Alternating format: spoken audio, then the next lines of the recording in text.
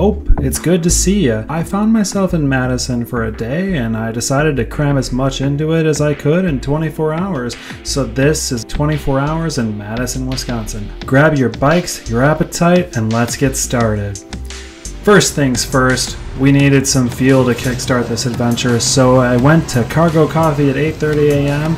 because it's one of my favorite local coffee shops, known for its cozy atmosphere, giant wall-sized atlases, and delicious drinks. This coconut latte was the perfect way to start my day.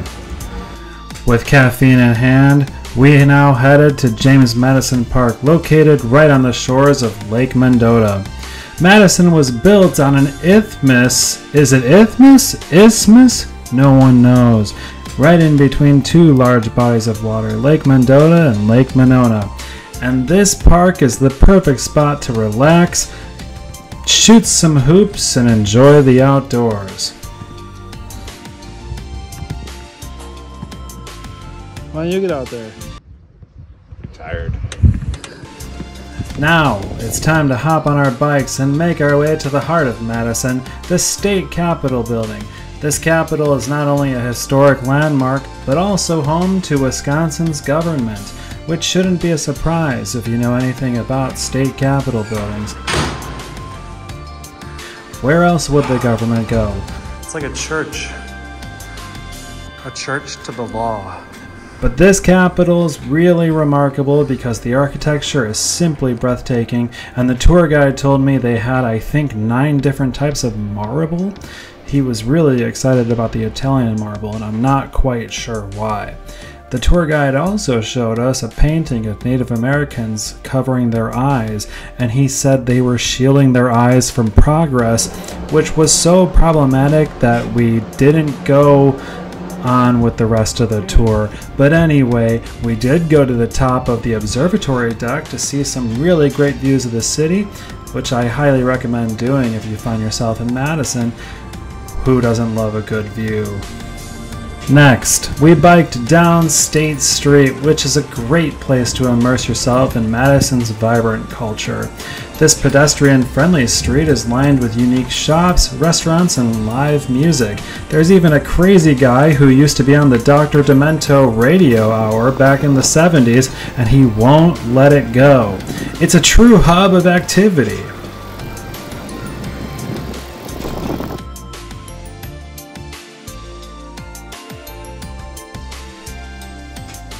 Eventually, hunger strikes. So, we went to our lunch destination, Himal Chuli.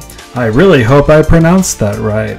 This cozy Nepalese restaurant is a local favorite, known for its authentic flavors and warm hospitality. I could not wait to try their mouth-watering dishes. I actually ordered one of my favorite dishes here. It's the Takari Farsi. It's basically just butternut squash, peas, and onions all sauteed together, and it's pretty delicious. It's so good, I looked up how to make it on my own and found a blog post written by someone who used to work at this exact restaurant, and they just posted the recipe for free online. With our bellies full, we were now ready for some refreshment. We biked down State Street some more, down to the Union Terrace, a waterfront gathering place known for its iconic sunburst chairs and stunning views of Lake Mendota. And of course, we can't miss the opportunity to grab a beer at the terrace. The terrace is such a great place to do some people watching. Just look at what all the people around here are doing. They all have goals, and they're...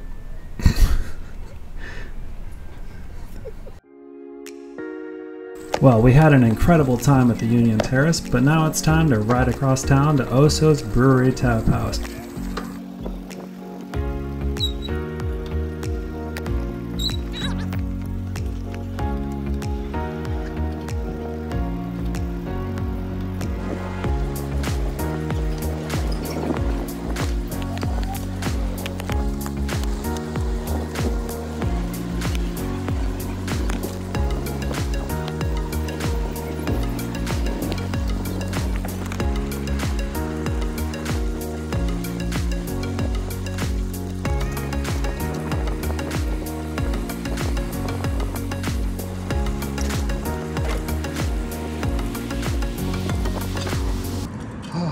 out of breath. Besides all their craft beer, they have a fantastic selection of pinball games. So let's see who has the highest score. Oh, you suck. What's the score?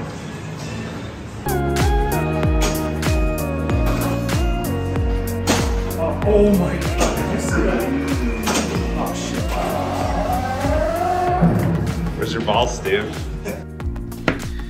Now I may have done so well at pinball that I embarrassed my friend and made him feel ashamed anytime he watched this video.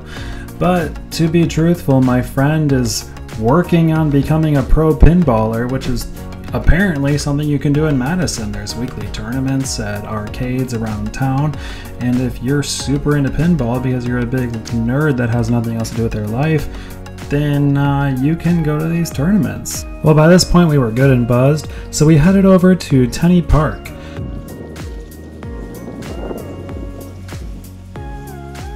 The park is built around the Yahara River, which connects Lake Mendota to Lake Monona. There's beautiful bridges, and sometimes if you wear a hat and it comes off, everyone sees your dumb bald head. Oh my god.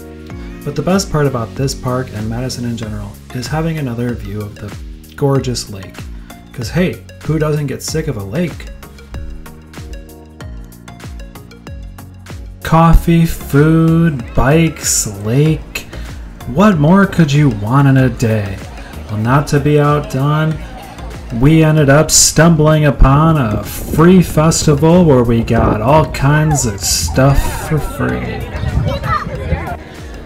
My friend Keith even won a free bookmark. Oh, cool. Show me it. I don't know. Welcome to the Community Club Circle. Please come and join. This party in the park had everything you could ask for.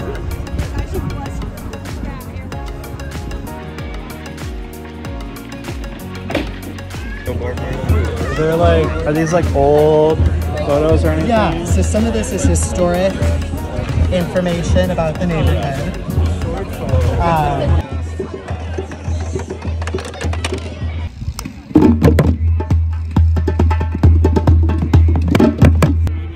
Oh, feet there. Oh, ah.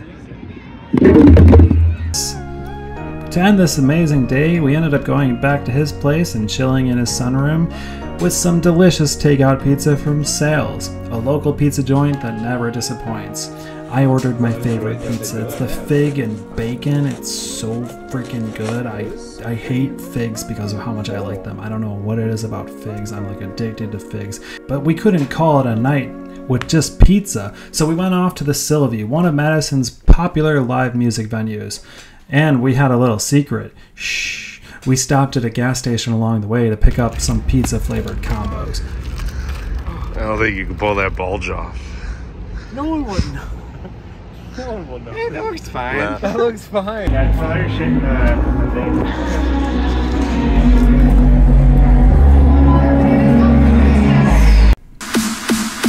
And that's a wrap. What an incredible day I had exploring Madison, Wisconsin, from coffee to parks, biking to breweries, and even sneaking in some delicious snacks in my pants. It's been an adventure to remember. So thank you all for watching, subscribing, and we'll see you next time.